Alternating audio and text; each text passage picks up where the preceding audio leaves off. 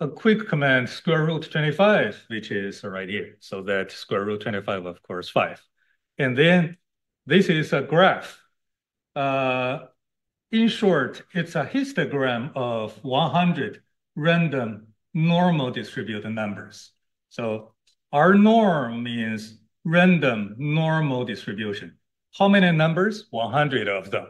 So I create 100 random numbers and plot the histogram. For example, if you highlight rnorm 100, that's the random 100 random numbers I just created. So I plotted the histogram of these 100 numbers so that I got the graph right here. So that question. Yes. So first of all, I didn't mean to explain this kind of detail first time, but since you guys asked, first of all, yes, random numbers, and as name suggests, they're random. So the first time you create 100 random, second time you create 100 numbers, so on and so forth. Actually, they could be different. Actually, they must be different. Unless if you really want to make it the same, you can set a seed to make sure every time you create the same 100 numbers. I'll show you those features later on. But right here, I create 100 numbers. I want to plot the histogram. Still remember what's a histogram? Basically, to check out the distribution of those numbers, right? How many of them they are close to zero? How many of them they are positive, negative, right? Far away from zero, right? So in short, a histogram is try to help us check if our distributions, for example, similar to normal or not, right? So if it's really normal, should be, first of all, kind of symmetric. Second of all, maybe centered at a number such as zero, right? If you got a graph, if you got a histogram, such as, maybe say skewed to the left, skewed to the right, right? So it's a signal, probably the distribution is not normal, right? Or for example, suppose this is a histogram of wage. Suppose you got a tall bar right here, right? So it means no, that the distribution probably not normal, right? So the first simple example, so if there are some details confused, ignore it because from this example, I want to show you a cool feature of RStudio, which is I showed this in the big data class. If you're in the same class for there. So let me show you the feature right here. Actually, last time I showed you a quick example, right? Once you open an R file, write some programs in a second. If you click this button, the notebook button looks like a page from a notebook, right? It says compile report. If you click compile report, so last time I've already installed whatever needed packages, right? So now the little window pops up, asks me, which format do you like? HTML, PDF, Word? Let's stick with HTML because HTML, you can see, there's no pages. Word or PDF, those are page by page, right? HTML, you can, don't worry about the page because it's always continuous like this.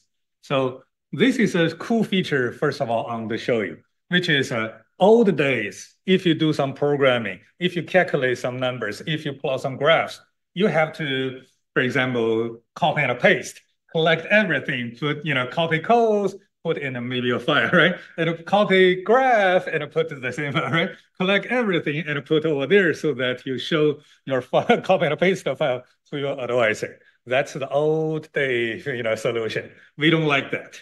Nowadays, since we have RStudio, a cool feature is simply click the button compile, right? RStudio compiles the file for me so that, see, is a nice output. Is a nice output. This is the command 2 plus 3. Output is 5. This is my command 2 plus 3. This is output 5. This is my command square root 25. This is output again 5, right? And that's my command histogram of 100 numbers.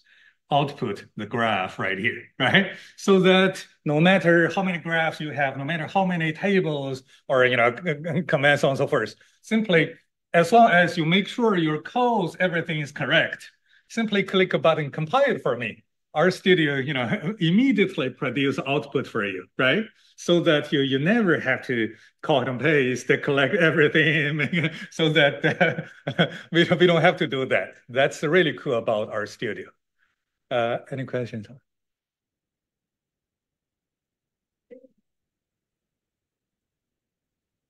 A margin, right? Oh, I guess I know the reason why.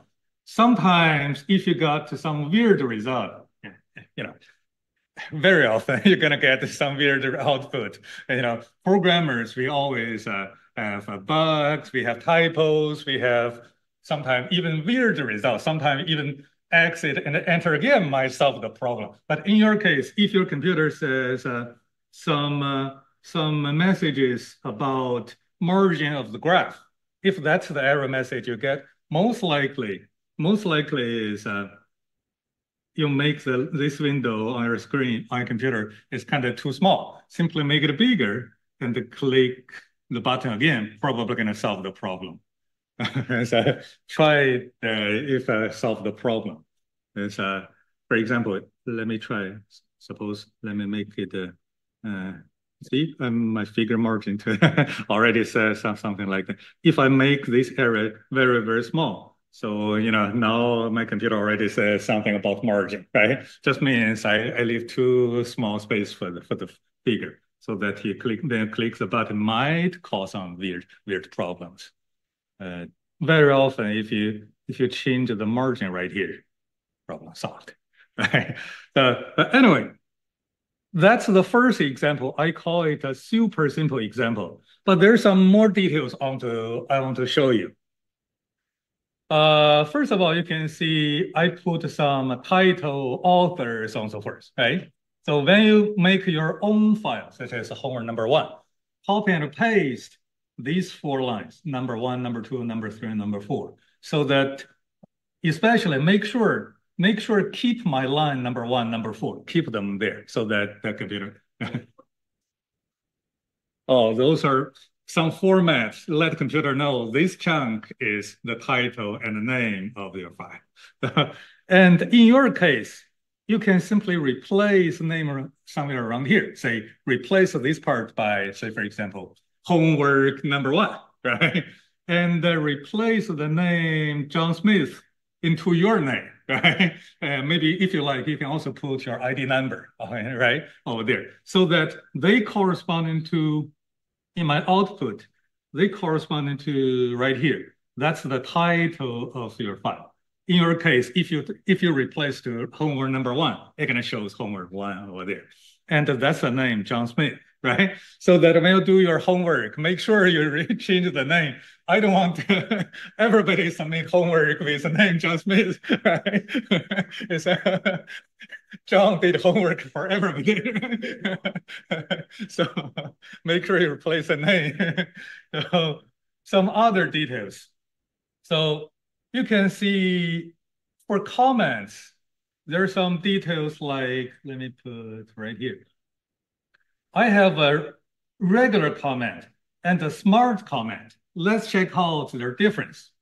A regular comment is right here, a pound sign with some sentence, right, with some words. A smart comment is basically the same, but there's the only difference is there's a, how do you call it, a prime, right? Slightly different. So the output looks like right here, a smart comment. So that's a difference. See, a regular comment, more like part of your code. But anyway, computer gonna ignore it anyway, right? Smart comment gonna show up like some sentence or words in your paper, in your dissertation, right? So first of all, both are fine. Both are fine. Both of them, both of them work, whichever you like better. So in what kind of situation smart comment is better? What kind of situation regular comments will be better? I would say if you check out the bottom of my file, see I put a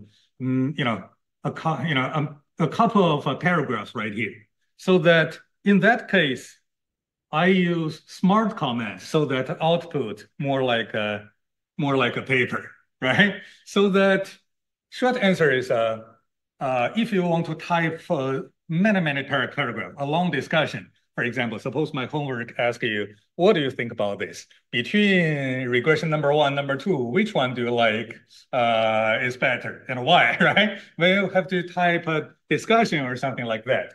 A smart comments will be better because, it more look like a paper, right? More look like a paragraph in your dissertation, right? But if you want to do some short, quick comments, a regular comments will be, sufficient enough, something like this. So both of them work. But if you have a long paragraph, a smart comments will be better. That's the short answer.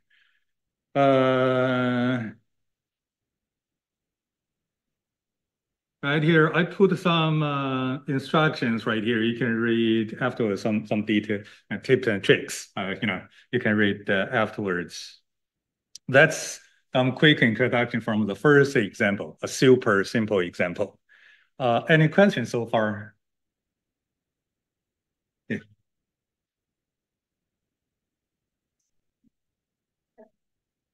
I'll keep going. Thank you for asking. So if you use a smart comments, for example, if I type a really long sentence, right? So for example, if you want to, for example, break in two parts right here, put your sensor over here and click enter. See, our studio is kind of smart, automatically from here connected to here. So when I click enter, our studio automatically make it continuous like that. So only if you leave an empty line right here, so that our studio skip that line, leave. See, let's check out the output. In the output, only if you leave an empty line, so that our studio leave a space in between. Otherwise, for example, you can make, let's try, you can make many parts like this. So let's try when we compile. This sentence, actually, we get exactly the same result, right? So no matter how many breaks you make, actually, it doesn't matter. That's the quick introduction about a simple example. The purpose of this simple example, first of all, especially after go back home, first of all, download this simple example .r file on your computer. And you don't have to modify anything. Directly click compile. Try it on your computer. Make sure it works on your computer.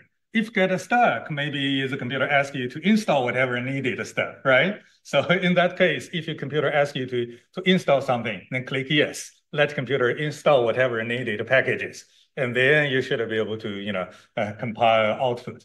So for this simple example, you don't have to do anything. Simply, once you download computer, open it on your RStudio, click compile. Make sure it works, right? So then later on, you can move on to try other files, such as your homework, so if this simple example is good, let's move on to an introduction to R. Let's learn some more details about RStudio. For example, this introduction.r, where did I find this file? On computer, Canvas, homepage, textbook, lecture notes. Right here, we have some zip files. Bataji.zip file, this is a data set. Says it's a zip file contains all the data set needed for the semester. And second zip file is a sample codes.zip file. So in this zip file, let me show you. Where is my, I just download right here. In my downloads folder, so that's a zip file. So unzip the file, you can see those are R files, sample codes for each chapter. Chapter 1, it's chapter 2, chapter 3, so on and so forth, right? So that you can download the whole package, the whole zip file, which contains all those sample files we need for the semester, right? So that in class, you don't have to write those notes or type those codes, save your time so that you can focus and listen, right? So Oh, see the introduction R file is right here. Simple example file also right here. Smart comments, suppressed messages. I have a couple of those R files. I show you them later on. But now let's check out introduction R. You can double click to open this R file. I've already opened right here. First of all, you may notice there's a little message right here, right? Like our studio says package CAR required, but it's not installed. What's the package CAR? Why is required? If you take a closer look at my codes, line number 37, I have a line library CAR. Basically, the usage of this line is to load a package, of R. So the idea of our studio is actually our studio has many packages. Or, they could be already installed on your computer, already on your computer, but we don't have to install everything from the very beginning because otherwise it's gonna take too much space, right? So whatever needed, we can install it very quickly as long as we have internet, right? So if you check out the little window right here, the tab packages, it shows all the packages I've already installed on my computer. For example, I have base, so on and so forth. They sorted alphabetically, right here. So in my codes, I was talking about the package CAR. So I don't have a CAR package listed right here, right? So in that case, you can install it very quickly. How do I install a package? There are more than one way. Our studio always smart. More than one way. First of all, our studio is smart. See the message right here. There's a link install. You can simply click that install button. Then computer gonna install it for you. So that's the first option. See again, the message has a button of install right here. You can simply click install. The computer gonna install it very quickly. That's the first solution. The second solution is you can also from packages install right here. Click install and type the name of package, CAR, and click install.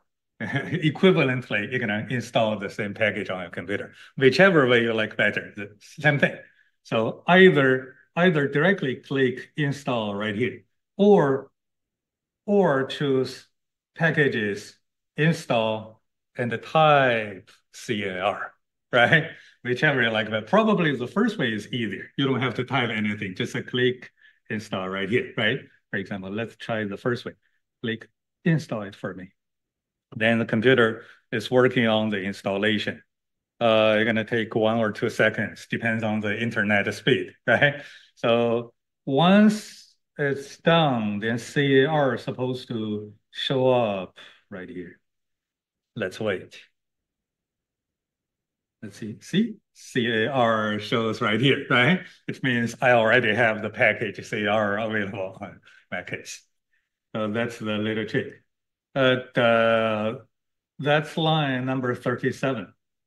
So let's start from the very beginning, talk about one line by line. So the title is I typed introduction to R. Author, I put our course name. Of course, then do your homework, replace those name and then, your author name correspondingly, right? So there are a bunch of quick calculation. 2 plus 3, 2 minus 3, 2 times 3, 2 divided by 3. These are very simple examples. Let me highlight these lines and click run. What's wrong?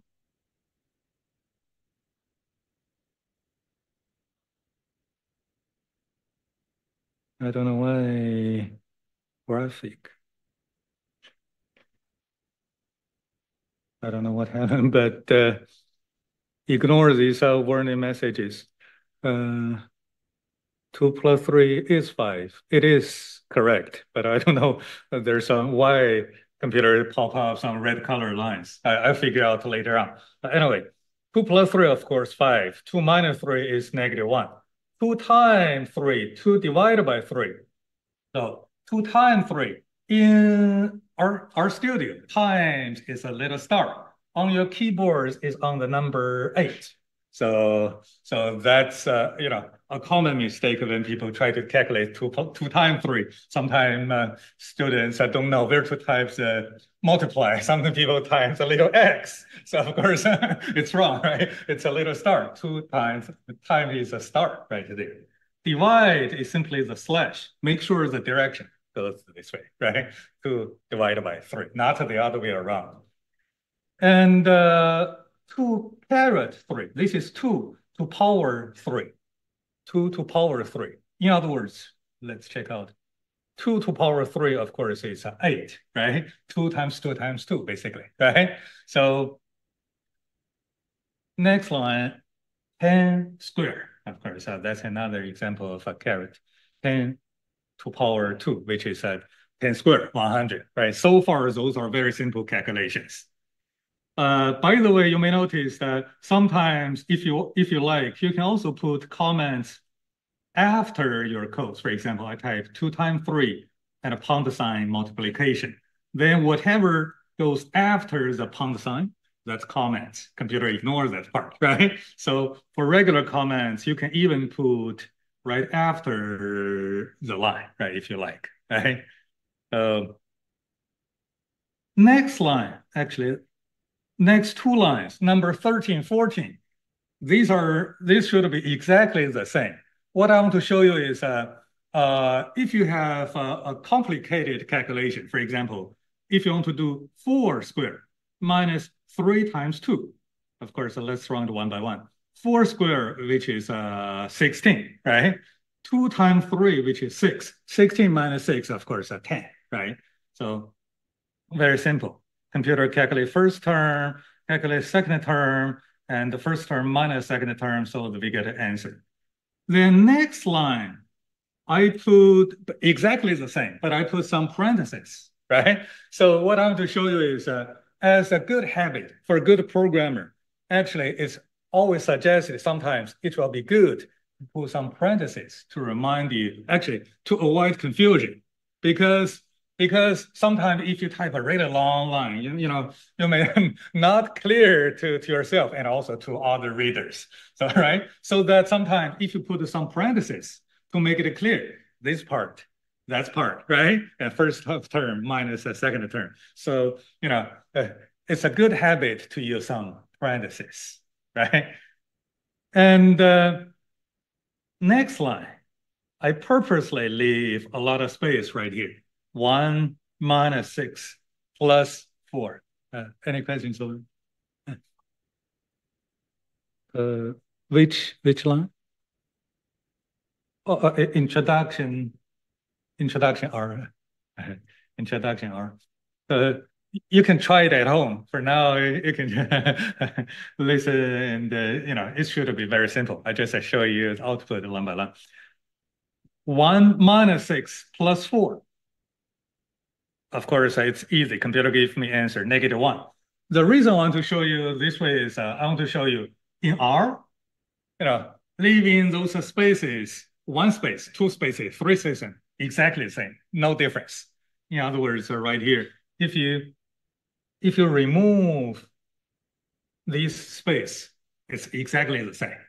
But what I want to try to say is, of course, I don't want to leave a lot of space like in my example like this. This may not be a good example, right?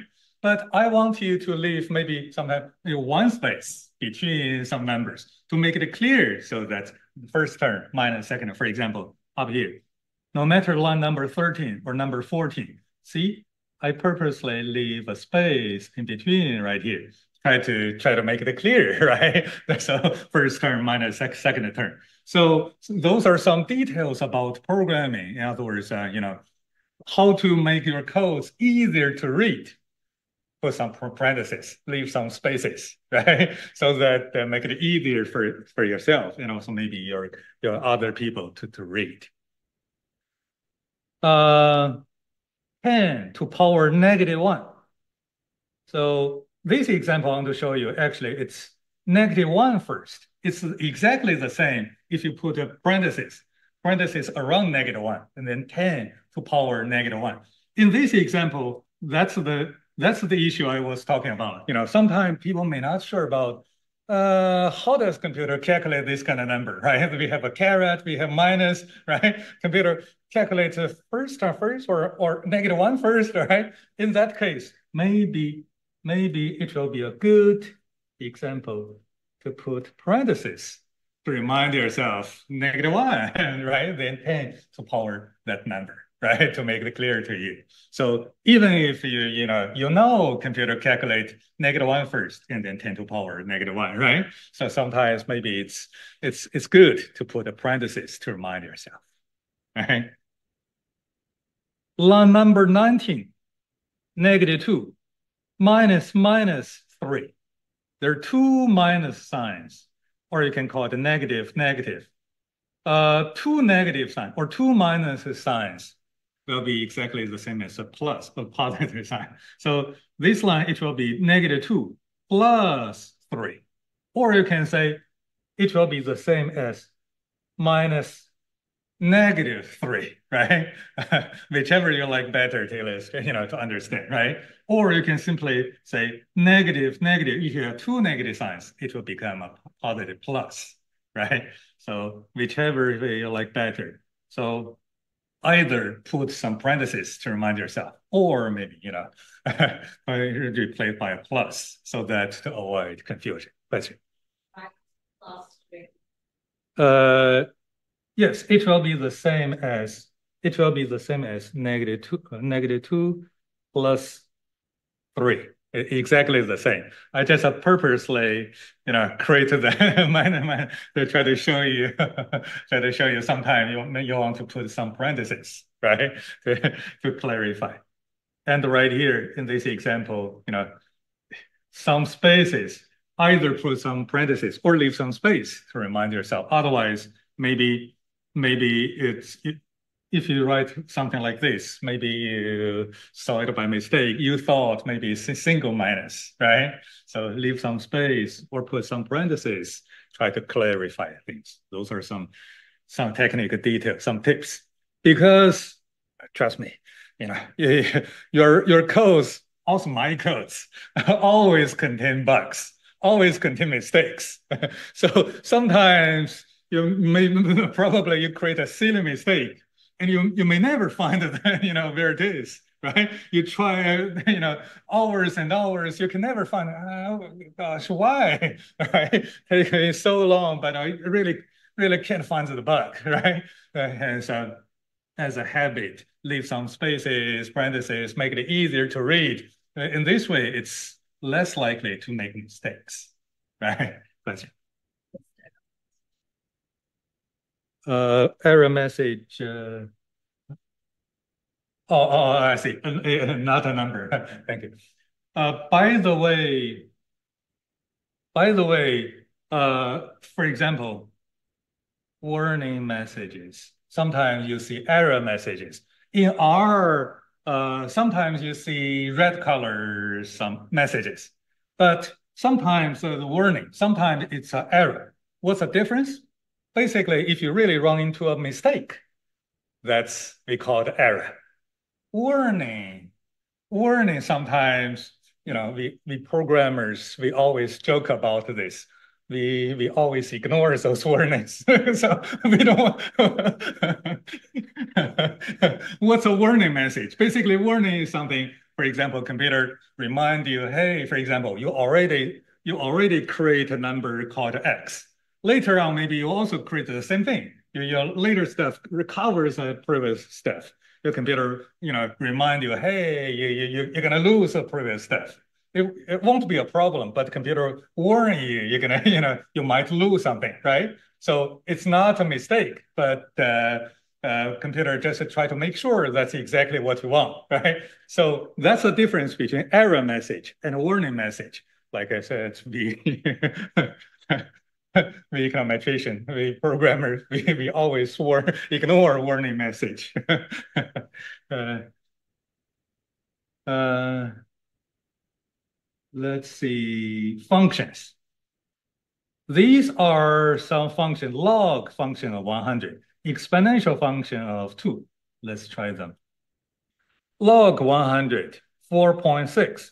By default, log, by default, it's natural log. It's natural log. In other words, we use e as base, and natural log. exp2 means e to power 2. E is the same number, the base is natural log, e to power 2. So right here, by default, again, log is e as base, natural log. So you may wonder, how do I supposed to know, right? So maybe since I'm new to our studio, how do I supposed to know the base is 10 or e is on the first, right? So it's time for me to introduce a little detail about help right here. In the tab right here, we have plots, packages, and also help. In the help file right here, you can type whatever function you want to check out for detail. For example, log, L-O-G. Let's type L-O-G. So some details about the log functions pops up, logarithm and exponential. For example, log, this function, computes logarithm. By default, it is natural log, right? So it also mentions some more details like this. And to me, especially at the bottom, these examples, actually, they are very helpful so that during the very first time you learn a new command, you can copy and paste these codes into the output right here to check out what happens, right? Or you can click the button right here, run these examples so that you're gonna check out what happens for each line. So to learn more details. But in short, log is natural log. Later on, we'll see a new command you never learned before, right? You can always go to help and type the command name right here to check out more details. As I told you, there are always more than one way to find a resource in our studio. Besides go to help, you can also type a question mark and then log, the command. It's kind of exactly the same. Let me highlight question mark, log, click run. See, equivalently, this help file pops up, right? Brings us to the same window.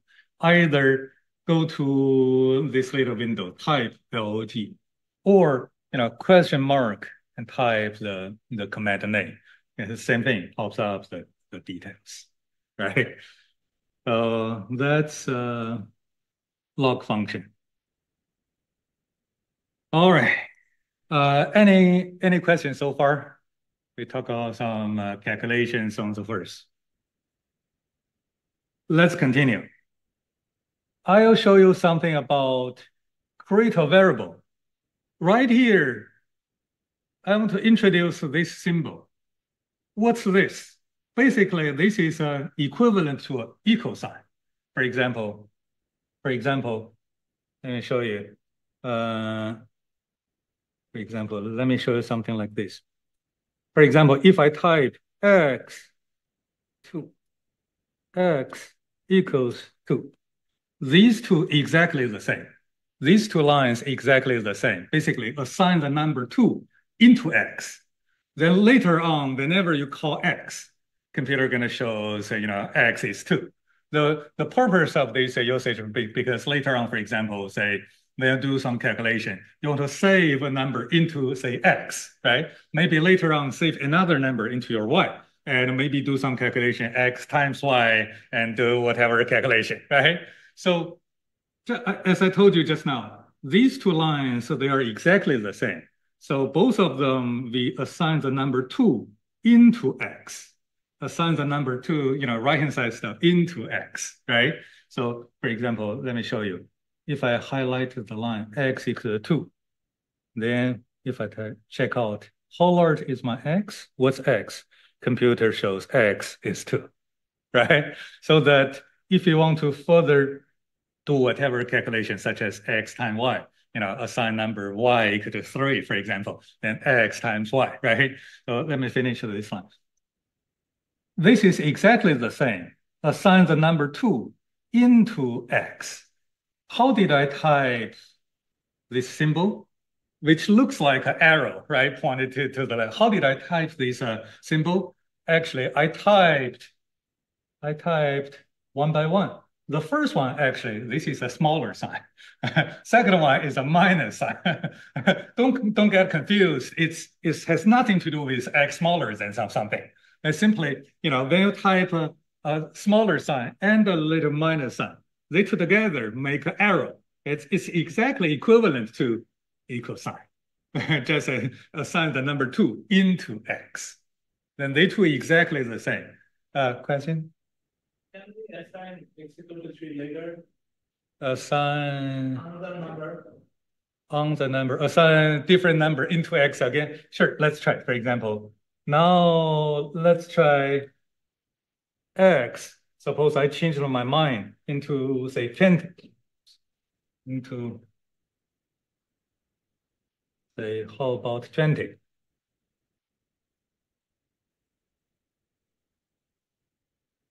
Now I assign 20 into x. Now, if I check out x again, x is 20 now, right? Basically, later number gonna cover the previous one and replace the previous one, right? So, but let's finish the discussion introduction right here. They two exactly the same. They two exactly the same.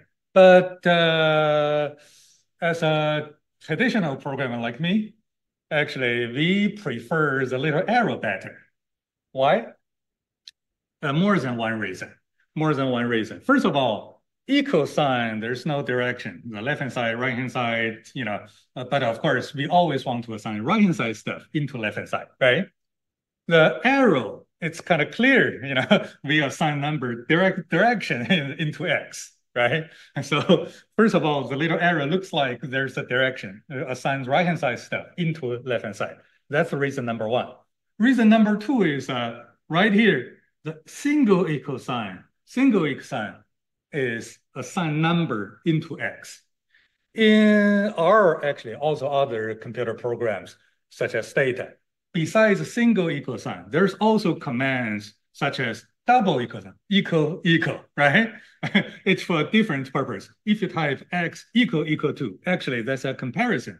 X and 2, are they really the same? So very often double equal sign are used to try to compare stuff. That's why traditional programmer like me, we try to avoid using single equal sign to avoid mistakes. So we always use this little arrow to assign numbers into x. But in short, both of them work. They are equivalent to each other. Just a personal habit. If you like equal sign better, feel free to use that one. But in most RStudio textbook, you're gonna see the arrow sign. Use it that way. So personally, I would suggest you to use an arrow, but just to keep in mind, it will be the same as equal sign, same thing. So that's assign number into x. Now we are ready to introduce line number 35. This line, as we mentioned just now, right-hand side, rnorm 100, for example, rnorm 100 is 100 numbers, right? 100 random numbers, which follows normal distribution, a standard normal distribution. Standard normal means mean is 0, variance is 1, right? So centered at 0, and variance is 1. So in R, you can not only assign number into x. If you like, you can also assign a list of numbers. In this case, either call it a list of numbers or call it a vector of numbers, right? Anyway, a bunch of numbers into x. So now after I run line number 35, now x will be these 100 numbers. For example, let's see. I'm gonna run line number 35. Now I assign these 100 numbers into X. If you check out X again, if I check out X again, see, X is these a list of 100 numbers, right? So that from now on, X contains 100 numbers. So that, for example, if you want to check out the average of these 100 numbers, the variance of these numbers, the smallest or largest of these 100 numbers, right? You can always do that one afterwards, right? So let's continue to introducing these commands.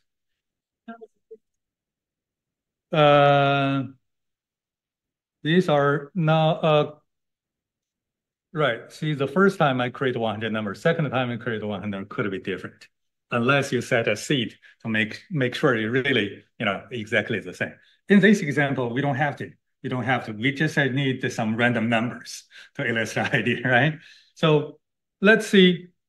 By using these random numbers, which is X, I want to show you some quick commands. For example, summary of X. Summary is a command to show summary information. Let's try. Summary, parenthesis X. Output is the minimum, maximum, mean, median, actually median and a mean, right? And first quartile, third quartile. So what are they?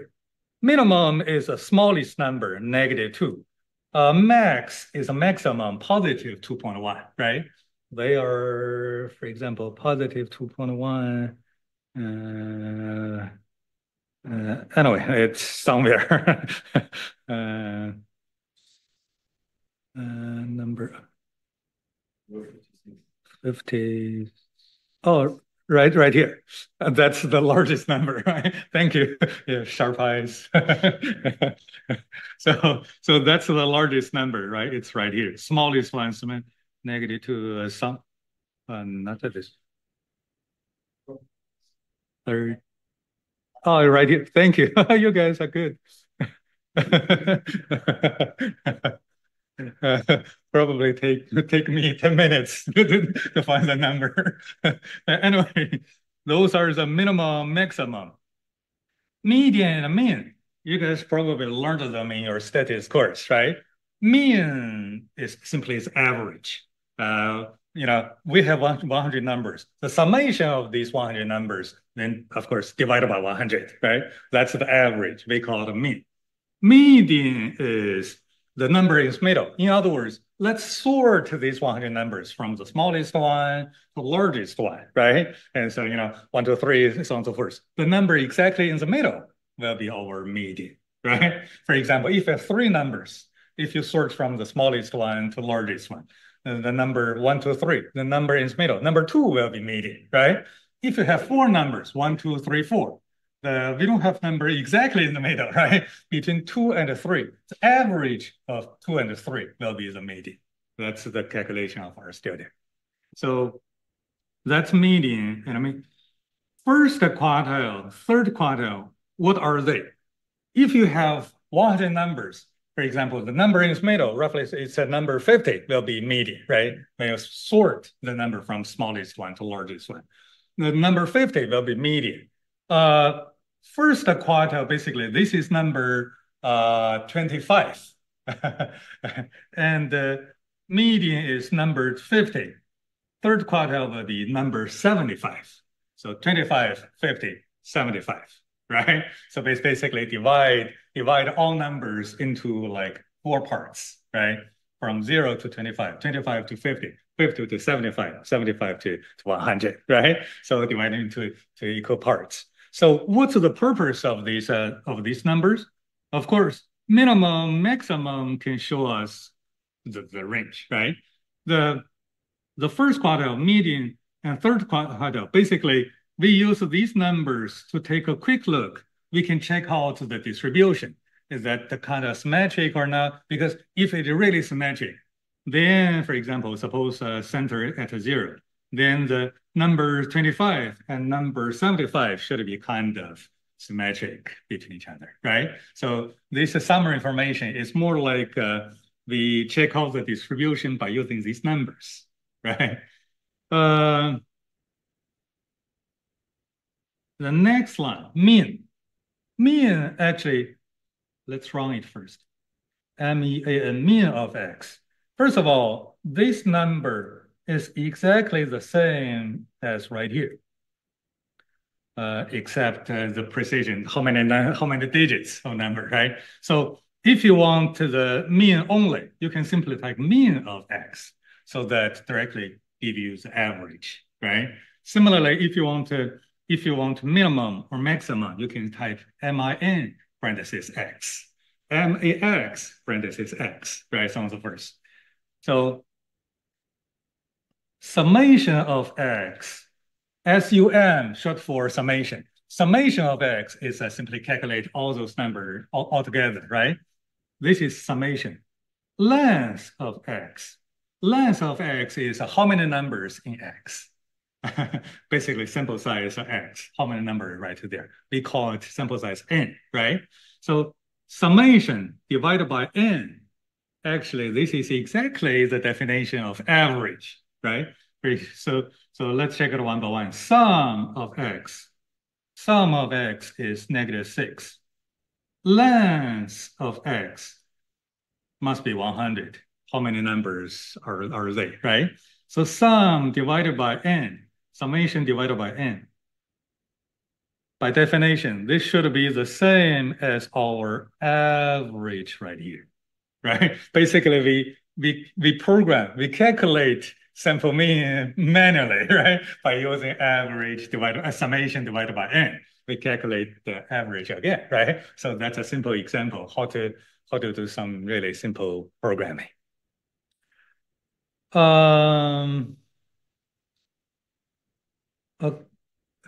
Question.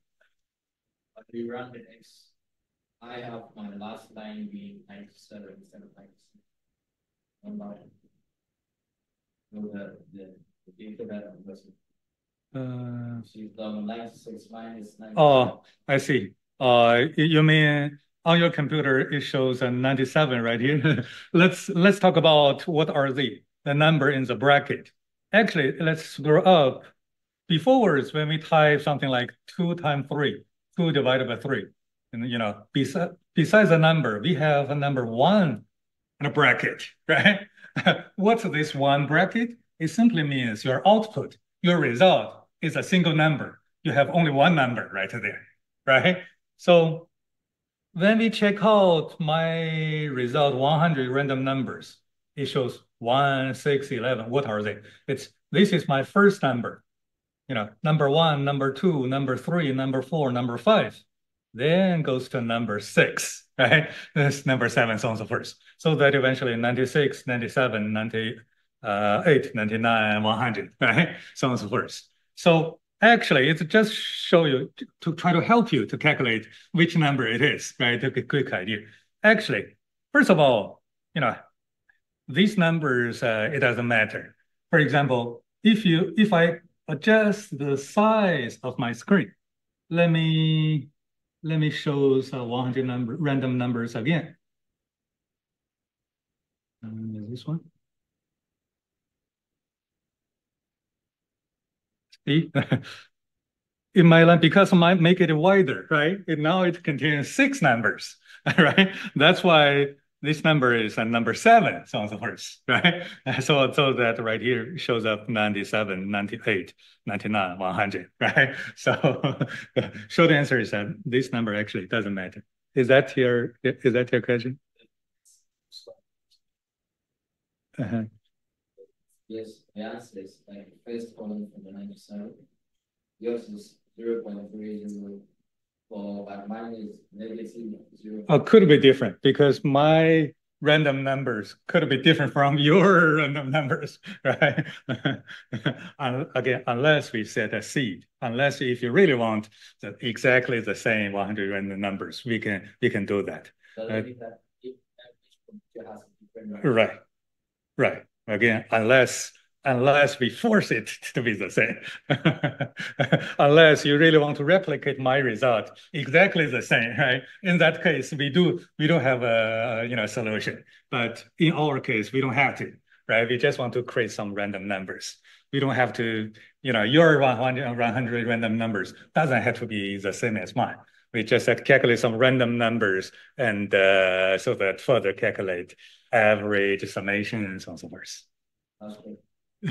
So you have E in the fields, more like exponential fields, more like standard form.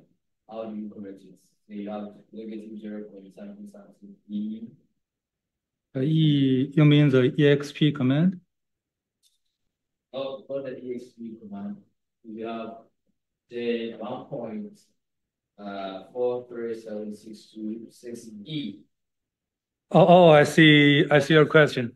I see your question. On my computer, it doesn't show, but I know your question.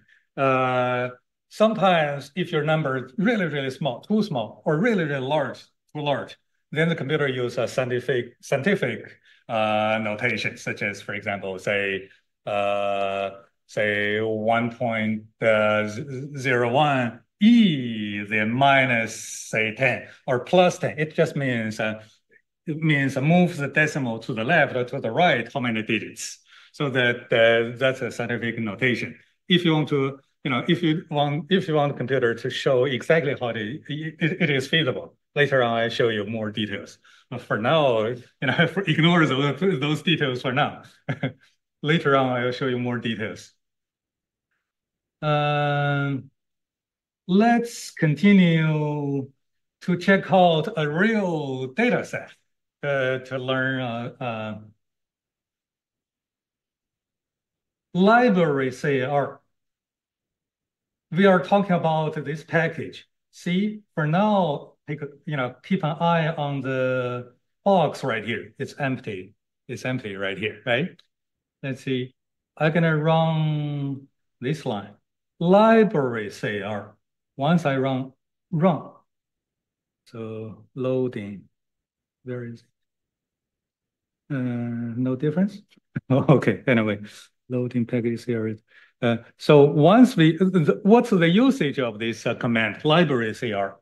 Basically, those packages already installed on your computer, but they're not in the memory yet because if you by default, once you open RStudio, if it really opens all those packages in memory, you're gonna take too much space. It's gonna slow down your computer calculation, right? So that to us, whatever needed, load it into a memory. We use a command library CAR. Library is a command. Load this package into R so that we can use something within this package. What we're gonna do? Let me show you some CAR. In this package, we have a data set called Duncan. Let me show you where it is.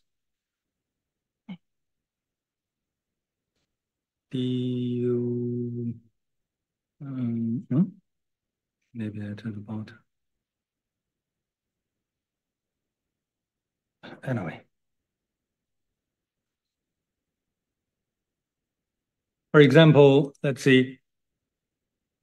If I, for example, type Duncan, D-U-N-C-A-N, it pops up the data set on my computer. So that's the details of my data set. Those are accountant, so on and so forth, such as author, chemist, lawyer, so on and so forth. What type of their job? How about their income, education, prestige? Those are indexed between 0 and 100. The higher, the better. For example, if your income is really, really high, close to 100, then it means those are a rich job, right? A very good job is a lot of money. Education, for example, this is 100. This means this job needs really long, many years education, right? And prestige means how do people respect this kind of job, right? So we have 4 variables right here. For example, this is dentist. Dentist education 100 means they need really many years education, right? How about their income? 80. Pretty good, right? And prestige also 95, very close to 100. So basically, dentists look like a good job. Let's see, what's this? Minister. education kind of high. We need 84. We need many, many years education, right? But talking about income, it's only 21, right? So basically means that you don't want to be a minister no matter what kind of job. I'm not sure what a minister is, but I don't want to be, right? Let's see what else. Similarly, we have a bookkeeper, right? So we have right here, income is 29, education 72, so on and so forth. Do we have any, where's Carpin? Just like formal. All right, here, let's check out calendar. All right, 21, 23, 33. Education kind of low. Income is also kind of low, right? It's kind of fair. You know, but hopefully not something like really high education, but really low income, right? Those kind of jobs. Let's see if we can find any other. Janitor, sheet hunter. Janitor is here, policeman is here, so on and so forth. Let's see. Right. I'll leave. I find one interesting job. RR engineer must be railroad engineer. Education 28, right? Kind of very low, right? But talking about income, 81, right? Better be a RR engineer, railroad engineer, right? So that's basically some features we find out from this data set, right? Why the data set is called Duncan? Because this data set was first used in a paper. The author's name is Duncan. So that's the author. So so that's why the CR package put this data set within the package as a sample data set to illustrate their idea. These three are numbers or index between 0 and 100. The first column, type, those are professional job. WC means white collar workers. BC means blue collar workers, so on and so forth. So let's check a couple lines of this data set. Attach Duncan means, actually, let me show you. So what happens if we skip line number 44? If I ask computer, give me line number 46, head of Duncan, no matter what it is, actually it still works. How about this one? Also works. Then why I need to learn number 44? Supposed to, you know,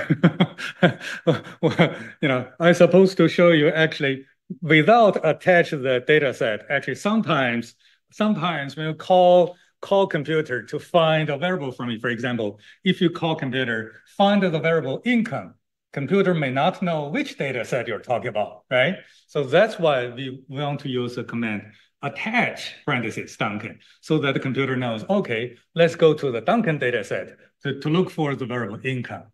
So in this example, maybe the Duncan data set already in the CR package so that even if we skip this one, it still works. But anyway, let's check out this command, head of the data. My data set is called Duncan, right? Head of Duncan means just show me the very top, very first 5 lines to take a quick look of the data. Because sometimes your data set could be really, really big. If you want to print out the whole data set on your screen, it kind of goes on and on, and it takes a long time, right? So you may not be interested to see all the data set. You just want to take a quick look. What do I have in my data, right? So just the first couple lines will be good enough. So head parenthesis data. Just show me first couple lines. Similarly, guess what if we want to check out the bottom, the very last of 5 lines? What command will be the corresponding command? If I want to see the very last of 5 lines. You're close. Kind of close. Head shows the first five lines. Tail. For example, tail. Okay, shows the very last five lines. Head and tail. Summary. Summary, I print out the result right here. Summary of data. In my data, I have a couple of columns, right? So just now, for example, before words, when our x is 100 numbers, right? When we summary x, it give us the smallest one, the largest one, mean, median, so on and so forth about x, about one variable, right? Now my data set contains a bunch of variables, 4 or 5 columns, right? Then you summarize the whole data set, which contains 4 or 5 columns. Then by default, automatically, computer summarize each column. For example, for the column of income, you can see minimum is 7. It means the smallest income is 7. The highest income is 81. Is that dentist? And median and a mean, right? So on and so forth. First quartile, third quartile, so on and so forth. Similarly, for the second variable, education, we also have the smallest one and the largest one, mean and median, so on and so forth, right? And prestige, same thing. Type, type, type is not a number. It's 3 different, characteristics, right? Those are words. So we have 3 types of jobs. So when we summarize type of job, so our result is a blue collar worker. We have 21 of them. A professional worker, 18 of them. A white collar worker, we have 6 of them, right? Just to summarize 3 categories. In each category, how many workers are they, right? So summary is a very nice command. Then you can either summarize a variable or summarize a whole data set, right? So of course, the whole data set contains all those variables, right?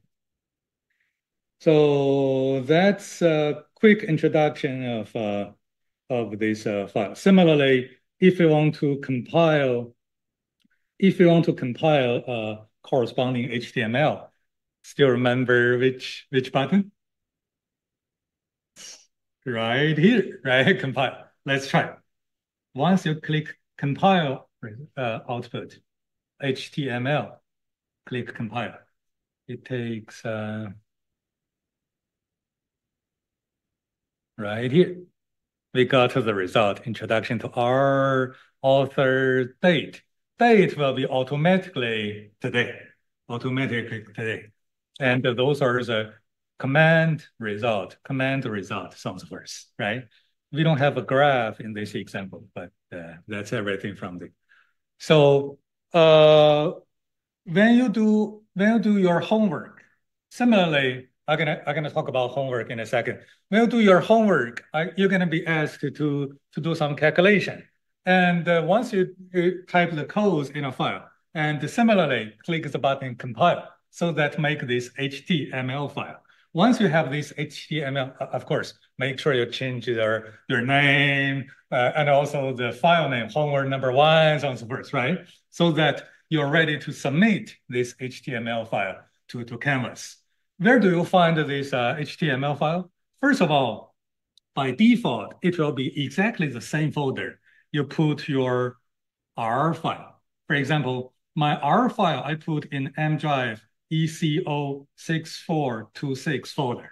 So, by default, this HTML will be exactly in the same folder. Exactly, will be the same name.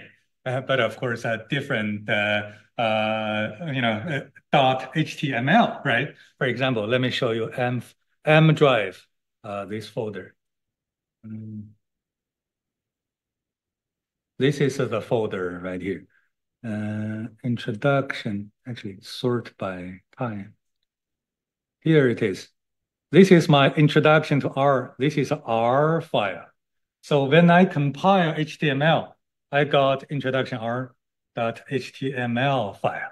It's exactly in the same folder under same name, right? So now when you need to submit homework to Canvas, right? Go to this folder to look for your result, right? So, actually you can, when you double click this button, it's going to be automatically open in a default browser. In my case, it will be open Chrome. Or in your R file right here, if you click button right here, open in browser, same thing. It will be brought to my browser right here. So that, for example, suppose you're wondering, what if I need to print out my result, right? So that, for example, if you open it in a browser like this, where's my button print? Right here, right? You can print the current HTML file, right? If you really need to print it in, hard copy. Question? Yes, once you compile it, it's automatically saved on your computer.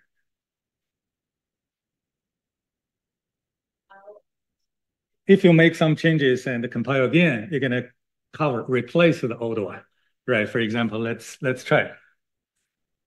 All right, for example, let's try. Where's my file? Let's at the very beginning. Let me randomly 1 plus 2. Randomly add some numbers at a calculation right here. Let's try again. Compile.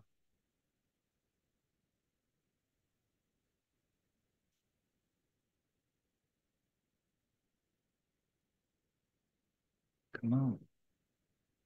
Oh, it's here. It's here. It has been updated, right? My new calculation shows right here. Yeah, if you go to this folder, click introduction.r, see, it's been updated. Yeah. So